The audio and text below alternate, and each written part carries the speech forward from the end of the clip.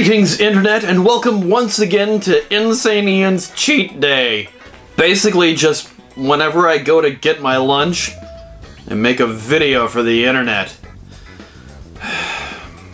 Anyway, today we are trying the Impossible Whopper from Burger King. For those of you who are unaware, Impossible Burgers are 100% plant-based burgers. No meat whatsoever. I have been trying to cut down on the amount of red meat that I'm eating.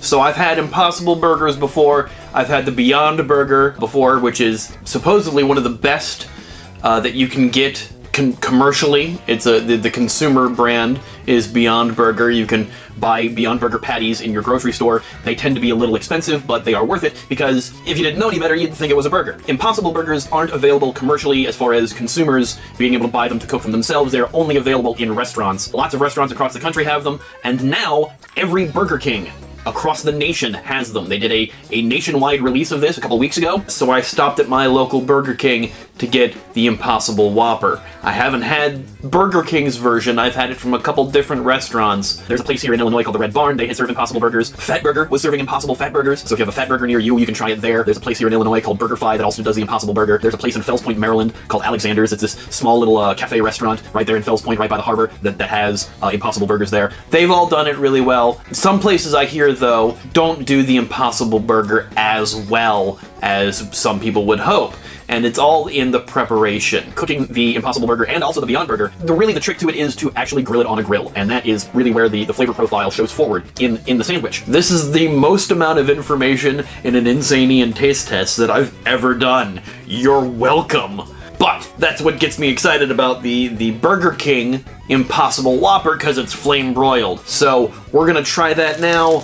I got the Impossible Whopper. I didn't ask them to leave off the pickles or onions like I usually do when I order a Whopper. We're gonna get this. It is right away. That's a lot of onion on it. And that is there's a satisfyingly large sandwich. And that is the Impossible Burger right there, looking like a burger. I'm gonna take off these onions. I don't mind onions. It's just the onions that they have usually are a bit much. These pickles seem gross, and there's a lot of them. I also don't mind pickles. I just tend to not get them from fast food places. Just a thing an ex-girlfriend told me that when she used to work at McDonald's, makes me want to not order pickles and onions. But anyway, decent sized sandwich, decent sized burger, or patty I should say, that is not meat, but it sure looks like meat. Let's see if it actually tastes like meat. Let's see if this tastes like a Whopper. It's pretty good. My sandwich farted when I bit into it. That was weird. And I'll probably be farting a lot later because lots of veggies. But still, it tastes great. It tastes like a flame broiled burger. If you were to look at that, like that looks like a Burger King burger.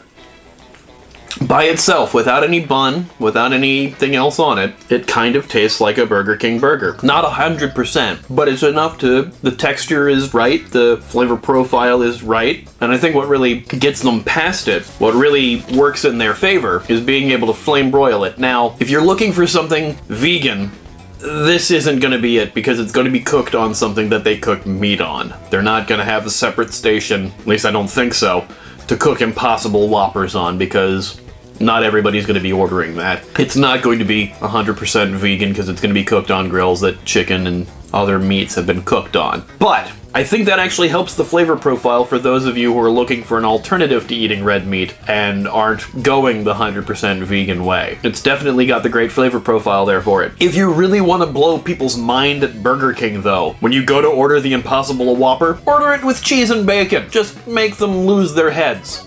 That's fun.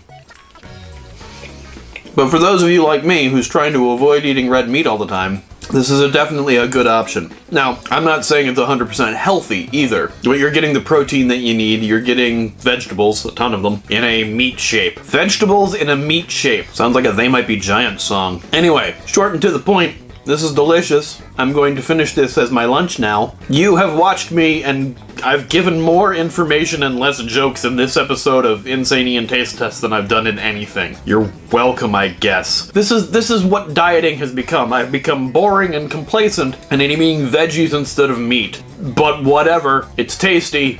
It's my lunchtime. I go to eat out very little and I film it and put it on the internet. It seems like a lot more in the past couple of weeks because I've done a couple in a row, but some of them were filmed weeks and months ago. So you're only seeing them now. Whatever.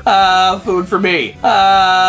Food for me. Bye. More restaurants need to do stuff like this. I'm not crazy about peppermint. I'm not crazy about PBJ. But if you stick it in a cookie form, you know